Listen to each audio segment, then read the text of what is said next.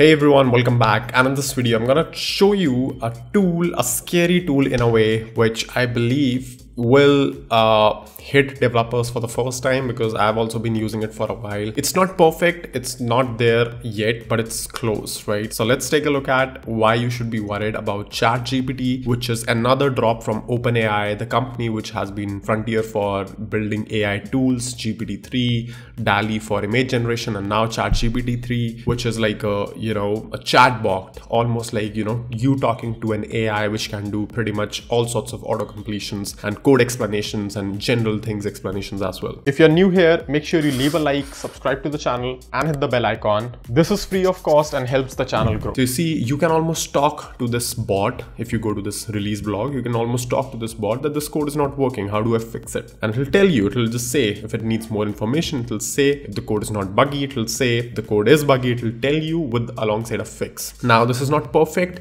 because I just tried it on my phone with, find a bug with the code, which is like a perfectly valid code snippet, and it still potentially reported a bug, but I've not been able to reproduce this on my system, right? So this happened once, but it was not happening again. So I'm not sure like if this was a hiccup or anything, because obviously this code is right, which I also show in subsequent screenshots.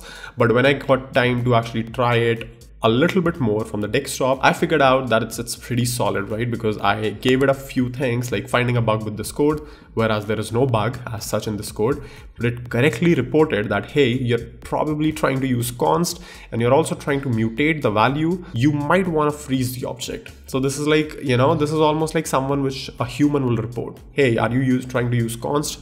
Yes, but you're also trying to mutate the property. Maybe you actually want to freeze the object. Similarly, when I try it with something like this, where I try to mutate a const variable, it correctly shows me that const cannot be used for that. You need let or something like that. And of course, I was not able to reproduce this as such, but this existed when I tried it on my phone. So that is why I'm saying like this can't be like 100% trusted right now, as of now, but it's pretty darn close, right? Because anything, I've tried like almost like 10 prompts with it so far, and all of them have been successful. So let's try another issue with this. Let's see if ChatGPT is able to find out a bug or a security loophole with this code. So what I'm going to do is I'm going to create a function that updates a div which has, let's say, content and the ID, right? So what we're going to say is document.getElement by ID dot inner HTML is content, right? And I'm going to say updates a div, let's say hello world,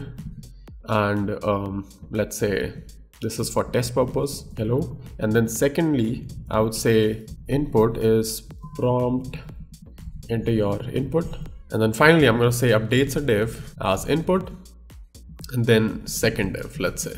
So the problem with this code, obviously, there are a couple of problems. The first bug is that you don't actually test if this div exists in the first place or not. The second problem with this is that you are using inner HTML. So this is susceptible to cross-site scripting attacks, content injections. So let's see how much of this tool catches, if any. I'm going to give it a go and let's see what happens. So you see, it did a pretty good darn job of, just detecting that we are passing prompt, we are using prompt and we are passing it as an input, and we need to escape it, we need to encode URI it, whatever. I mean, like, obviously this might not be the best thing, but it gets pretty close, right? You have to escape your input, you have to just sanitize it somehow. And even if a noob or a junior developer gets this information, this is like more than enough for them to secure their code, right? So I can ask, is there any bug with this code? Okay, so I think it got disconnected with the previous context.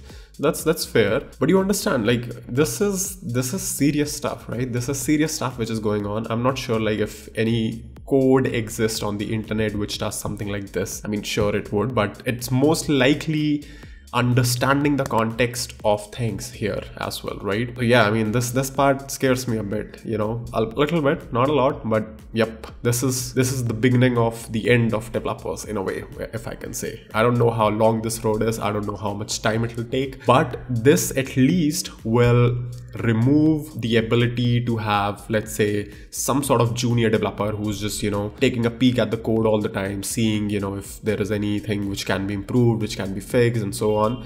You just paste your whole file, or even, I don't know, like once this gets mature, your whole project into it, and let AI analyze what's going on in your project, and it'll report a bunch of problems with potential fixes. It's about that also. This is awesome, right? This is awesome from a productivity perspective, but this is very scary from a developer perspective, because this might just be the future which we are heading towards, and this might just be what it is, the future, right?